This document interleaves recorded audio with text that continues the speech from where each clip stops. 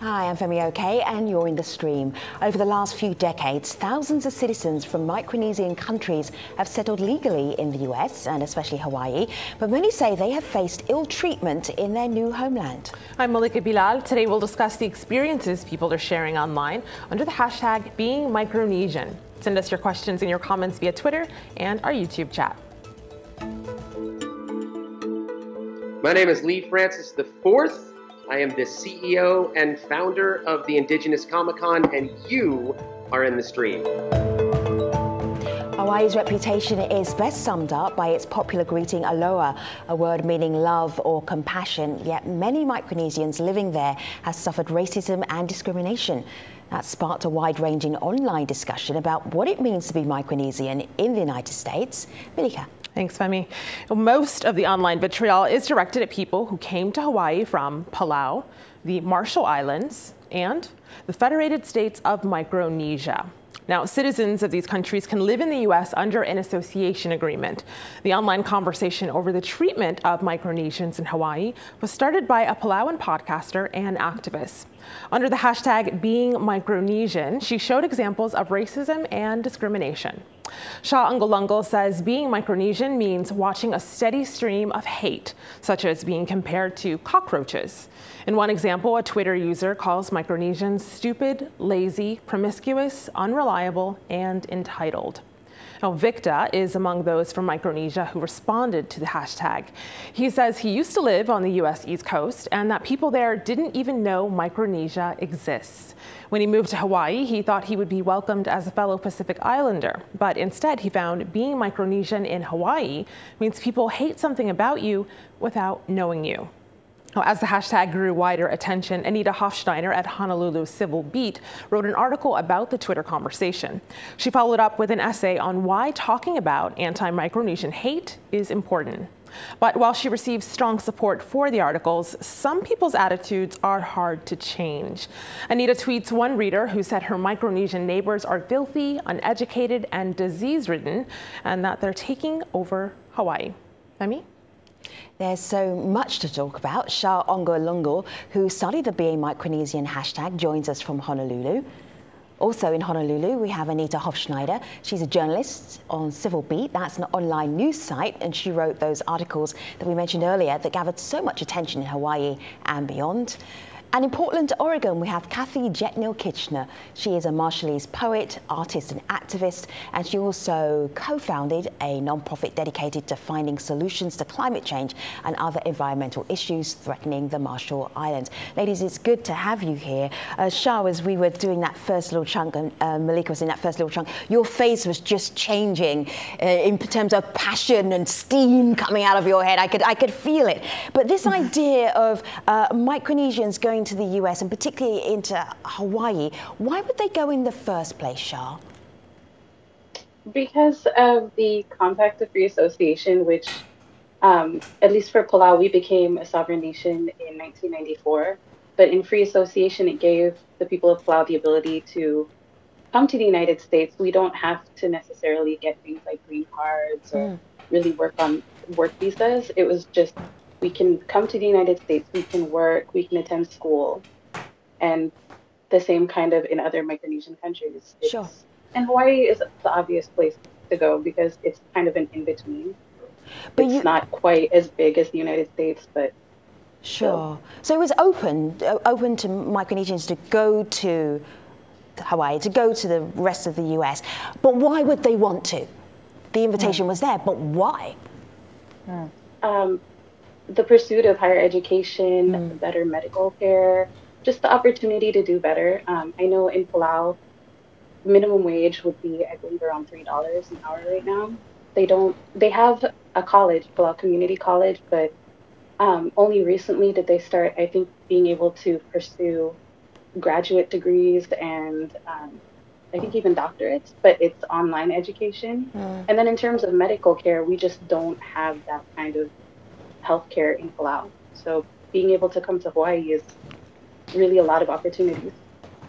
I hear what you're saying there, and I think that this member of our community would agree. This is Angela, who says, I'm Chamorro, which is a member of an indigenous community from the Mariana Islands.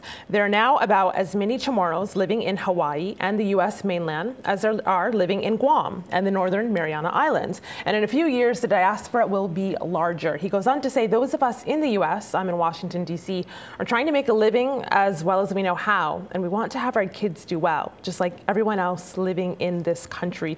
So Anita, for some of our audience who are not completely clear on why people might leave these islands, as Shah was explaining there, and Angelo does here as well, what do you hear from people you talk to?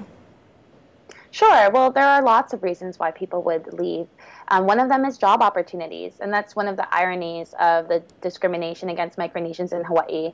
There's this perception that they don't want to work, that they're lazy, and the reality is, while I'm sure there's some people who are lazy, there's also many, many people who are hardworking and who are, trying to just come to the U.S. because this is a good place for opportunities. For example, I spoke with one Chuukese woman who is a housekeeper in Waikiki, and she was saying that she came to Hawaii because there were no jobs in Chuuk, and she really just wanted to earn money to support her family.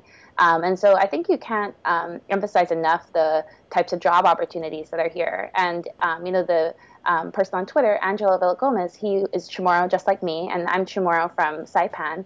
And I came to the U.S. For education and for jobs. And so it's all very similar. And one thing that is the difference is that if you're a Chamorro from Guam or the Northern Mariana Islands, you are a U.S. citizen. So no one really questions my ability to be here or my right to be here, and nobody calculates how much I'm using in terms of social services. But it's very different for people from Micronesian islands that chose to maintain their sovereignty and be in free association with the U.S. And so the reception you get here is very different.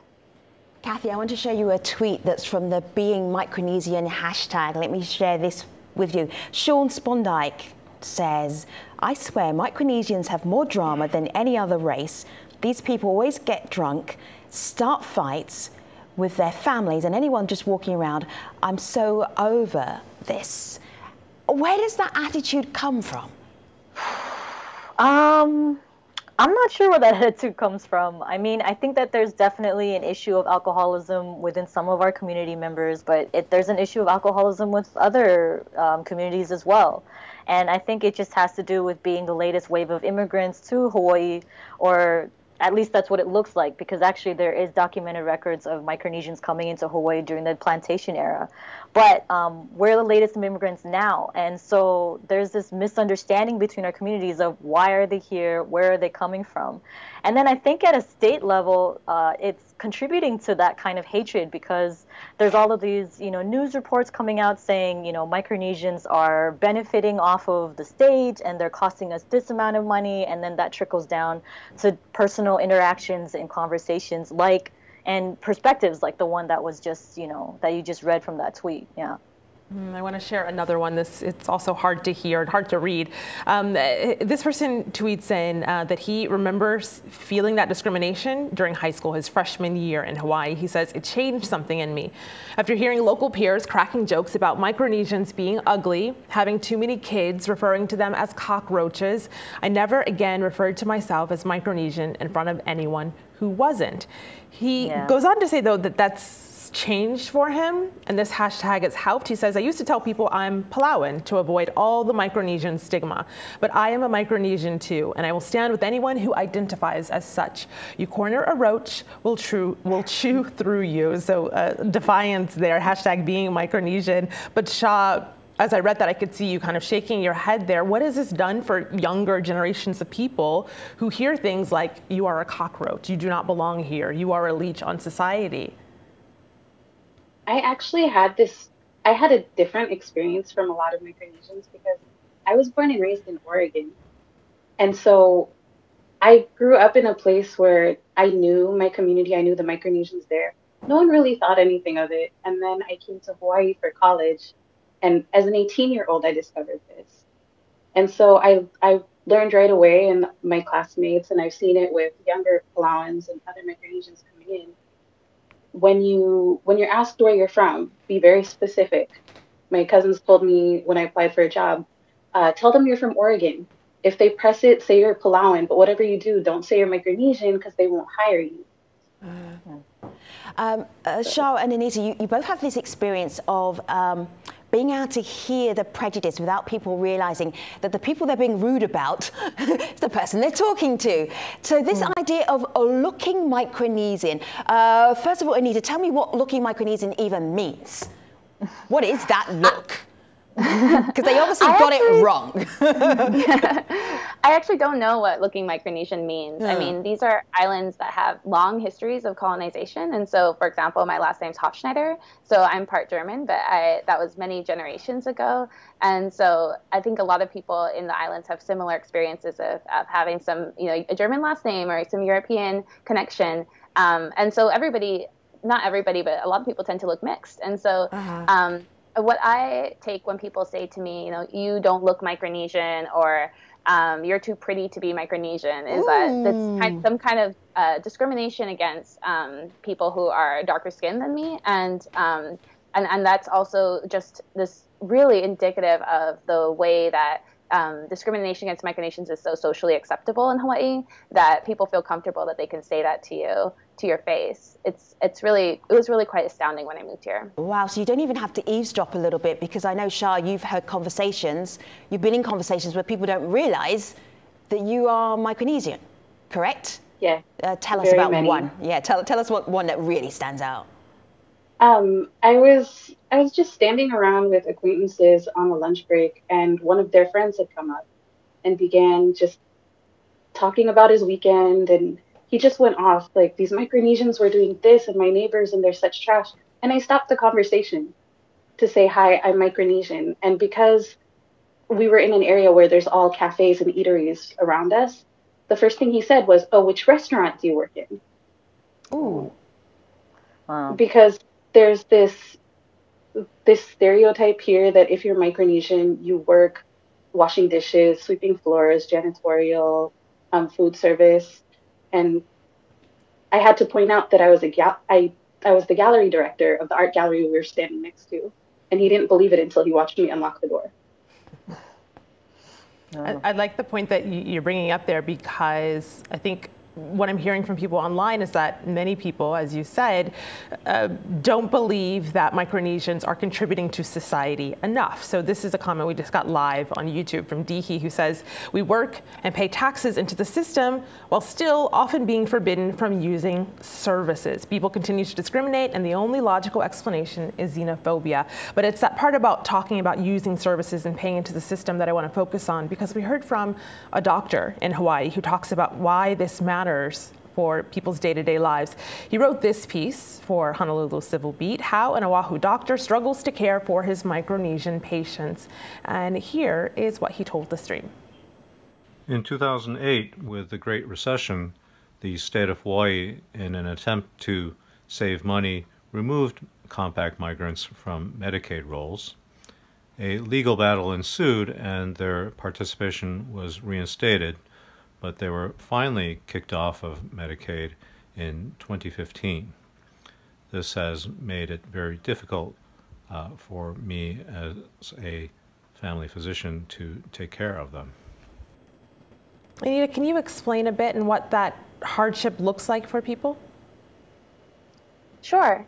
One thing that's important to know is that before 1996, COFA migrants were eligible for all federal public benefits that other immigrants were eligible. But this changed in the 1996 Welfare Reform Act, and that shifted the burden for covering healthcare for low-income people who happen to be COFA immigrants to the states. And so, as Dr. Yamada pointed out, Hawaii has kind of bulked from this responsibility around the time of the recession. They actually shifted COFA migrants to a different type of insurance plan that many people in the community say actually caused people to leave the islands and just go home because they didn't want to stay in Hawaii if they weren't able to get that care, and that with the implication that if you go home you'll pass away because there's not enough care there, or they think that helped complicate people's illnesses because they weren't able to get the care that they needed.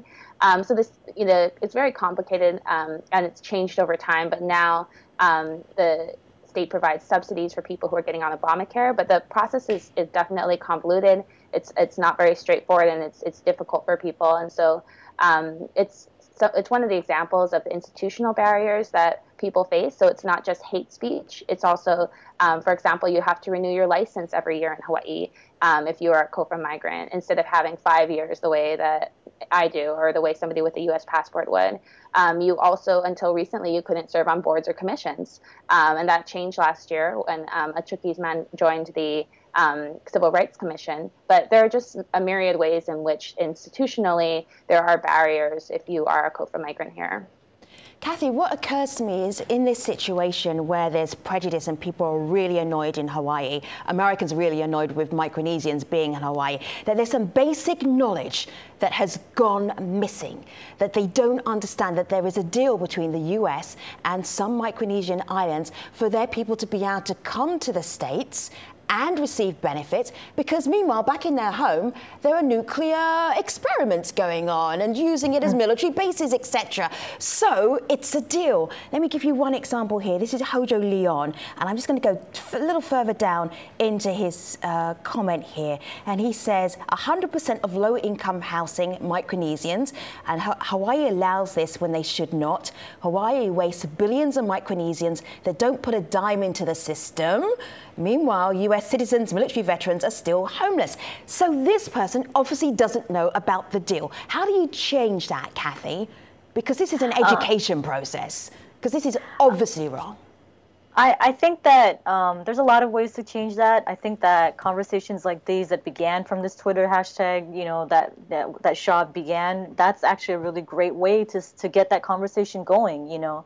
And then also the way that I personally change these kinds of perspectives is I try to, is through poetry. And so one of the first poems I actually ever wrote and put up on YouTube is Lessons from Hawaii, which was inspired by myself, my experience of growing up in Hawaii and experiencing racism as a Micronesian, you know. And so I really think it's just conversations at this point, you know, and getting more of the community in Hawaii aware of these links, because nuclear testing was conducted in the Marshall Islands after World War II. They literally incinerated more than a few of our islands, and one of them, Bikini Atoll, is still so contaminated we can't return. Kathy, and so that's a big contributing factor. Yes. Kathy, it feels like a good point to actually play a little bit of your poetry, a little bit of your work that's also activism at the same time.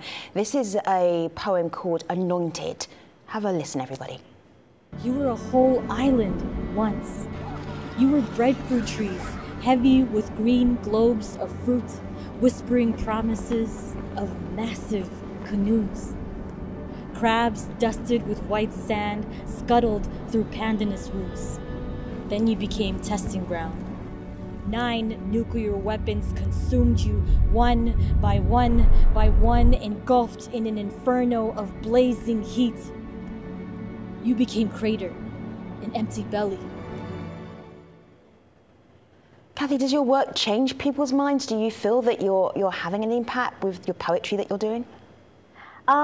I think so. I'd like to think so. I think that the way that that's been demonstrated to me in the past is I've performed these poems to audience members that included people who knew Micronesians but weren't Micronesians, and they actually came up to me afterwards and said, "Thank you for sharing that poem about your experience of racism in Hawaii.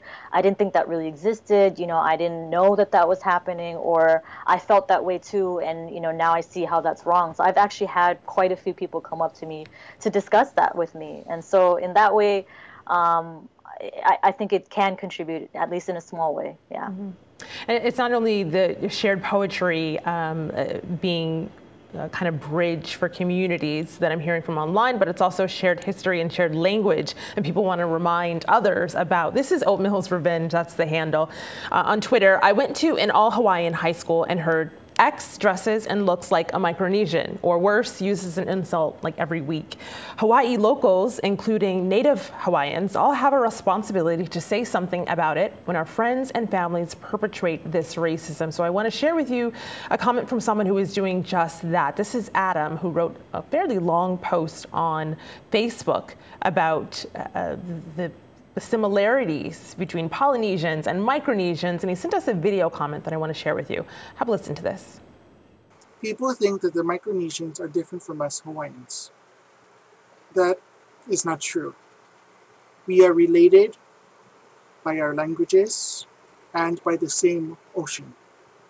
We share the same ongoing colonial legacies, the same land issues, and the same issues on self-determination and climate change.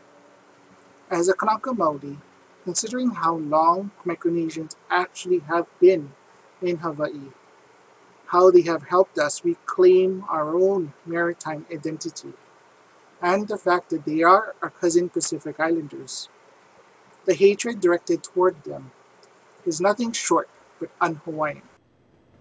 Sha, what do you think when you hear messages like that? Especially because it's Adam and I love Adam, so I think for all the hate that went into creating the thread, the greatest part of it is how many people have come out as allies, as supporters, as people who are standing with us in solidarity, whether they're Hawaiian, Samoan. We have people who contacted us from Germany, Brazil. It's just, I think that's been the most amazing part of this. And I always wanted to point out that, yes, there were a lot of Native Hawaiians who had made these comments. However, in the grand scheme of things, there have been more Native Hawaiians who have come out in support than not. And I've still met more wonderful people here than otherwise. And so I think it's heartwarming, and it gives me hope that, yes, this is generally how systems of oppression work, and one group will always kind of put down the other group. But at the same time, maybe we can shift that paradigm a little bit starting now.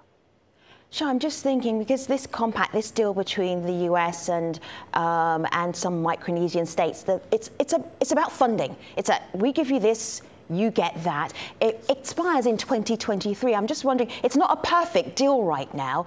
Are there talks, negotiations about how you have a better relationship if Micronesians are being invited into the US? How do you have a good relationship when that happens?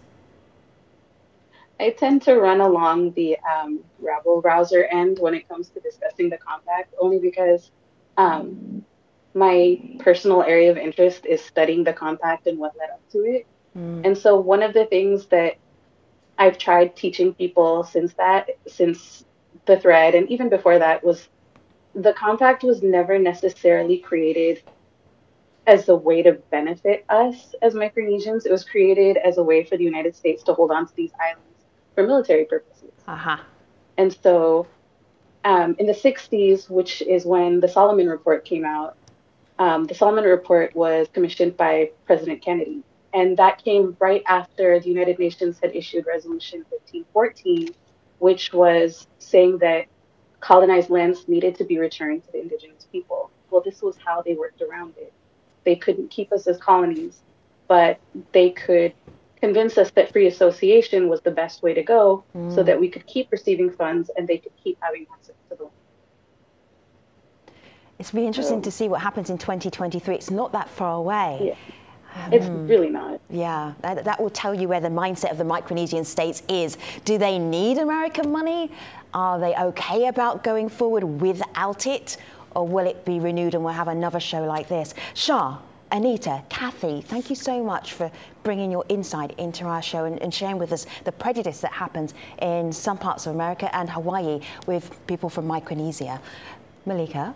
I am going to share one other date with our audience here. This is from Mary Perez, who shares Wednesday, October 17th, 2018. The committee, that's Hawaii Advisory Committee to the U.S. Commission on Civil Rights, will hear testimony and firsthand accounts of discrimination against COFA immigrants and Hawaii. She says, though used as a noun, hearing implies active listening. These hearings are a venue for voices of marginalized Micronesians to be heard and a chance for others to hear truth. In the land of aloha and the country of the free and the brave, the truth of discrimination is real.